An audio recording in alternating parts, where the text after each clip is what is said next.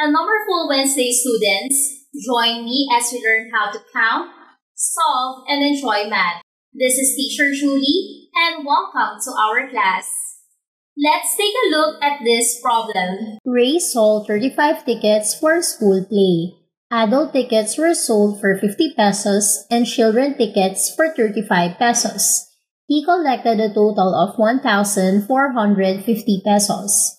How many of each kind of ticket were sold? To answer questions like this, we need to think of two equations to represent the relationship stated in the problem. This leads us to our discussion for today, which will be about linear equations.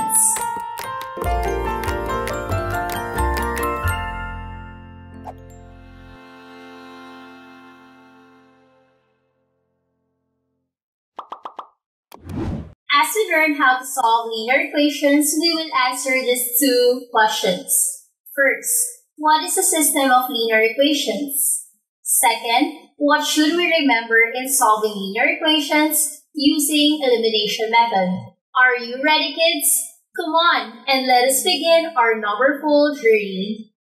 Let's try to answer the problem earlier. Ray sold 35 tickets for school play. Adult tickets were sold for 50 pesos and children tickets for 35 pesos. He collected a total of 1,450 pesos. How many of each kind of ticket were sold?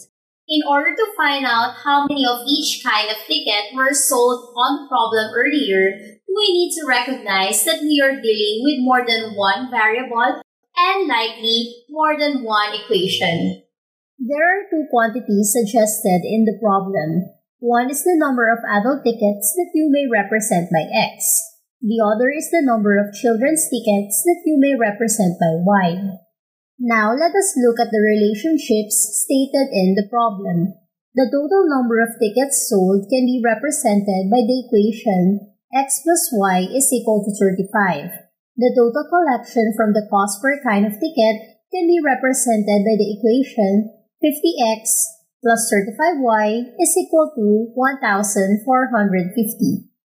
Together, the system consisting of the two linear equations in two variables can be written like this.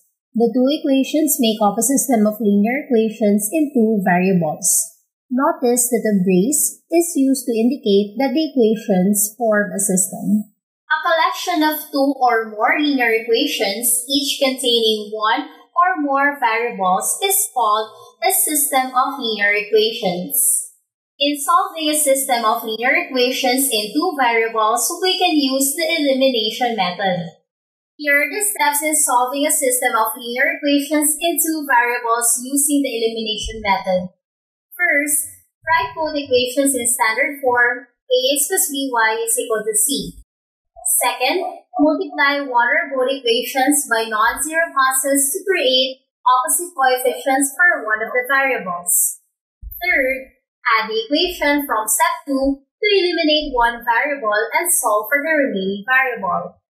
Fourth, substitute the known value found in step 3 into one of the original equations to solve for the other variable. Fifth, check the solutions for both equations and write the answer as an ordered pair. Let's go back to the equations earlier and solve it using the elimination method. For step 1, write both equations in standard form. Ax plus by is equal to c. X plus y is equal to 35. 50x plus 35y is equal to 1,450. For step 2, multiply one or both equations by non-zero constants to create opposite coefficients for one of the variables. To eliminate x, we will multiply the first equation by negative 50.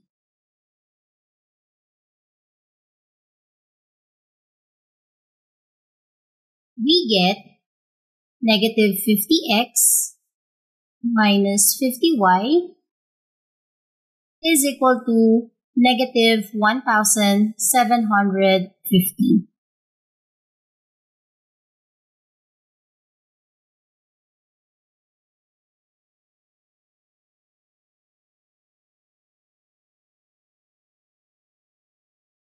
For step 3, add the equations from step 2 to eliminate one variable and solve for the remaining variable. We eliminate the x column, and then negative 50y plus 35y is equal to negative 15y. Then, negative 1,750 plus 1,450 is equal to negative 300. Then we divide both sides by negative 15.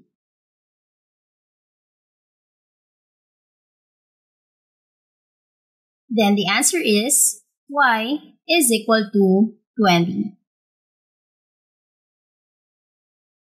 For step 4, substitute the known value found in step 3 into one of the original equations to solve for the other variable. So, x plus 20 is equal to 35. X is equal to 35 minus 20. Then the answer is x is equal to 15. For step 5, check the solutions in both equations and write the answer as an ordered pair. X plus y is equal to 35. 15 plus 20 is equal to 35. 35 is equal to 35.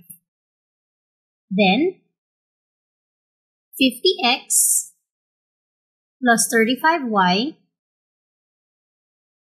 is equal to 1,450. 50 multiplied by 15 plus 35 multiplied by 20 is equal to 1,450. 750 plus 700 is equal to 1,450. 1,450 is equal to 1,450. The solution set of the system is 15 and 20. Can you solve this one as well? For step 1, write both equations in standard form ax plus by is equal to c. Negative 10x plus 10y is equal to negative 10. 5x minus 5y is equal to 5. For step 2, multiply one or both equations by non-zero constants to create opposite coefficients for one of the variables. To eliminate x, we will multiply the second equation by 2.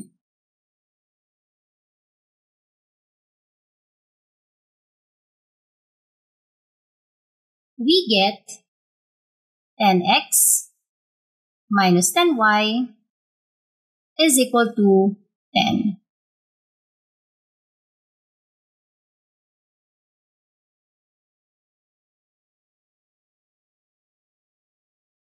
For step 3, add the equations from step 2 to eliminate one variable and solve for the remaining variable. We simply eliminate the x column, then 10y minus 10y is equal to 0. Negative 10 plus 10 is equal to 0. 0 is equal to 0. Notice that both variables were eliminated. The system of equations is reduced to the identity 0 is equal to 0. Therefore, the two original equations are equivalent and the system is dependent. Hence, the solution set of the system is x and y such that negative 10x plus 10y is equal to negative 10, or x and y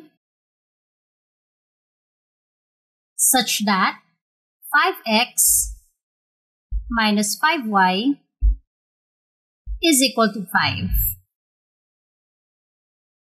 Fantastic, students! Now, let's go back to our two questions earlier. A collection of two or more linear equations, each containing one or more variables, is called a system of linear equations. Here are the steps in solving a system of linear equations in two variables using the elimination method. First, write both equations in standard form ax plus by is equal to c. Second, multiply one or both equations by non-zero constants to create opposite coefficients for one of the variables. Third, add the equation from step 2 to eliminate one variable and solve for the remaining variable. Fourth, substitute the known value found in step 3 into one of the original equations to solve for the other variable. Fifth, check the solution for both equations and write the answer as an ordered pair. You did great! I hope you have learned a lot about solving linear equations today. If you did, click thumbs up and share this video to help students like you to count, solve, and enjoy math. Don't forget to click the subscribe button. Again, this is Teacher Julie, and see you on our next Numberful Wednesday.